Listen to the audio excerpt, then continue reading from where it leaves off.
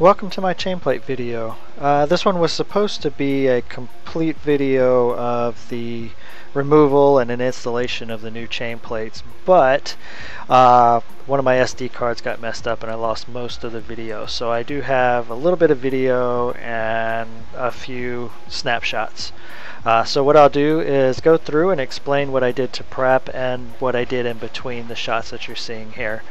And what I did when I started to do this is I went online trying to find everything I could do about these actual chain plates, because I've never actually pulled this type chain plate out before. And I was unable to find anything about it. So I figured that this might help somebody out there if you have the through deck style chain plates, or maybe a Formosa just like this one. So the first thing I did is I removed my two main shrouds, my port and starboard on my main mast, and moved them to my forward chain plates and just kind of tied them up with some line and made sure that they were really tight, so that way I could free up these two chain plates.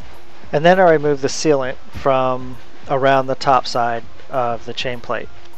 Once I did that, I went down below and started chiseling away here, and then once I chiseled everything away, I can go back up top, hit it with a sledge, and it pops it right down through, and you just pull it right back out with your hand. These right here you can see were pretty bad.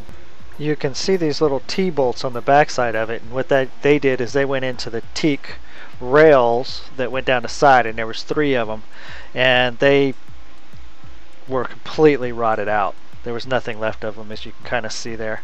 Next, I needed to widen the spot where I was going to put the new ones in, because my new chain plates are actually slightly wider. The easiest way I found to do this was use a circular saw and then cut up as far as I could go, and then just start prying this out with a chisel. And once you can pry as much as you can, then you just chisel away the rest of it. And believe me, this was some hard fiberglass, so you will definitely appreciate your power tools where you can fit them in here. And what I decided to do was go with a through bolt system this time, so I'm going to bolt my chain plates all the way through my hull. So I needed something for backing, and I had 1.5 inches standoff from the hull that I needed. So what I used was 2 3/4 inch oak plates, and I just cut them all to fit.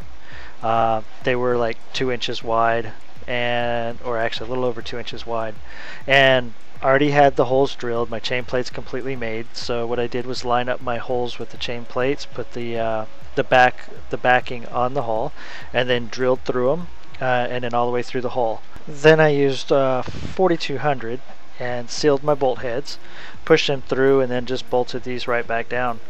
My chain plates came out really solid. I resealed the top section and then hooked up my 2 shrouds for both of them, then installed, and then switched shrouds from the next 2 that I was going to do left and right side, or port starboard side, and then took them out exactly the same way and put the new ones in the same way I just showed you. There's a few areas that are really hard to get to, like my aft cabin. I actually had to cut through the wall to get to it. You can see it in this picture here. And then there was another one behind one of my shelves in my mid stateroom.